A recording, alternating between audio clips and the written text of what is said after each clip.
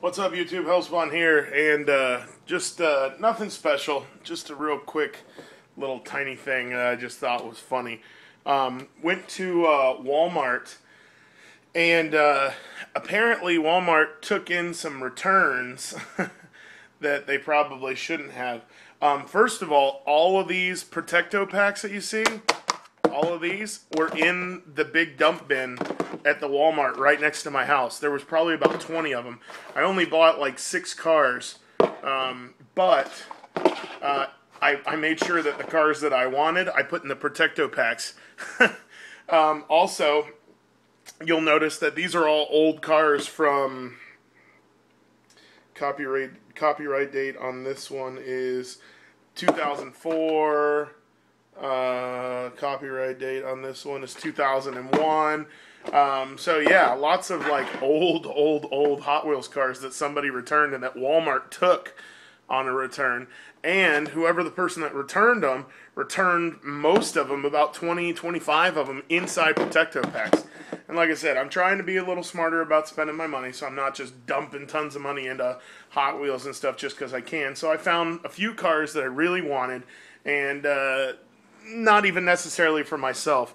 I picked up this Impala. Look at the top of that car. Couldn't guess in a million years who I picked that car up for. And if you can't figure it out, it's going to be going to Mextalicat. Buddy, your package went out just like yesterday, so I'm not going to be able to put that one in there, obviously, because it's already gone. But I'll go ahead and start saving that one for your next package that I'll put together for you. I found this pretty awesome power panel. Look at that! I love the gold. The tampos on that, pretty cool. That one I got for me. That one's not going anywhere. I found this, the 2005 first edition Shelby GR1 concept. Made sure I tossed that in a Protecto pack. This, I'm not a huge logo car collector, but I really liked this one. Stock car with the logo, and I love, look at that from the top. I love the hood from the top, that Hot Wheels logo on the hood. That one I really like. Like I said, I know I'm not a big, I don't specifically collect the Hot Wheels logo cars, but I really like that one. And I picked up this Hot Wheels logo car, but this one, which is also really cool, and they had a couple more Hot Wheels logo racings there, so I may go pick them up or not. But look at the top of that one. Come on. See the top of that one? That one's cool as hell, too. Anglia panel. So, yeah. Heathkin, if you don't already have this one, let me know, and I'll throw this in the little RAOK box.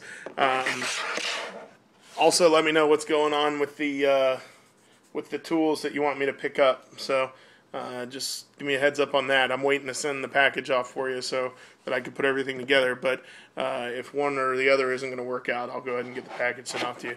And this is the only one of the new Matchbox cars I was really looking for. One of my favorite castings is the Ford GT. So I went ahead and picked this up, tossed it in a Protecto, not because any other reason other than the fact that I just was taking the Protectos with me. But Ford GT right here from Hot Wheels, and just gonna go ahead and pop this sucker open here because that's the only reason that I bought it for, just to pop it open. So there's a little Ford GT right there. So possibly a repainter. I definitely don't like Matchbox's tampo choices. I don't understand why they have to make every one of their cars look like hell. You know, take the tampos off of it and it's a pretty badass little car. I just don't understand why every single car that Matchbox puts out has these corny, cheesy ass graphics on it that makes people turned off from wanting to buy the car, or they have stupid color wheels on it or windows or something, you know? I mean, it's like the Corvette was such a cool mold, but I didn't want it because it had white wheels on it and the tampos look like crap. You know, there's a couple other cars that they did that just look like crap. I've got some old Matchbox cars, man, and they're super detailed and they look great, but I'm not wasting my money on, you know, garbage. But anyways, I'm a big enough Ford GT fan where I went ahead and picked this up and brought it home. So, but like I said, pretty crazy stuff.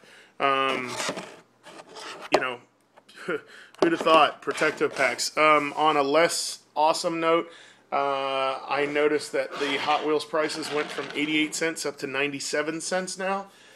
So they raised them 9 cents from what they were before.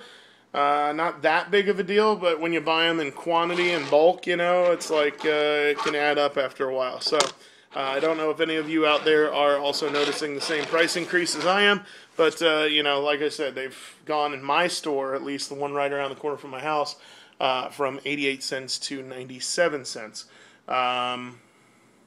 But, you know, 97 cents for a car and a Protecto pack, you know, that's not bad.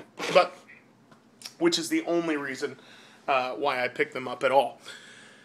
Anyways, that's that. I've got a haul video from the flea market that I did like 2 weeks ago on my wife's phone that I need to upload.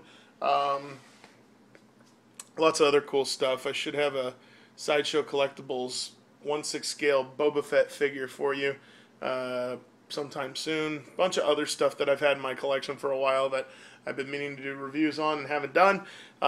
Soon, everybody, like within the next month or so, people that are subscribed to me for my high-end collectibles reviews / figure statues, blah, blah, blah, you guys will be very happy because the reason why I haven't done many is because, as I've said before, Sideshow isn't putting much stuff out, but that's all about to change. So, I got something that I used my rewards points on and didn't have to even pay for, so I got basically a free statue coming my way as soon as it's released. A couple other stuff, Predator, all sorts of neat stuff. And one really big Batman collectible. And that should be next month. I should have that towards the end of the month. So, anywho, I will talk to you guys later. Just wanted to get myself back on the map here. And several of you guys are going to have packages showing up. Mr. Sensitivity, you've got one tiny little thing that I found specifically for you.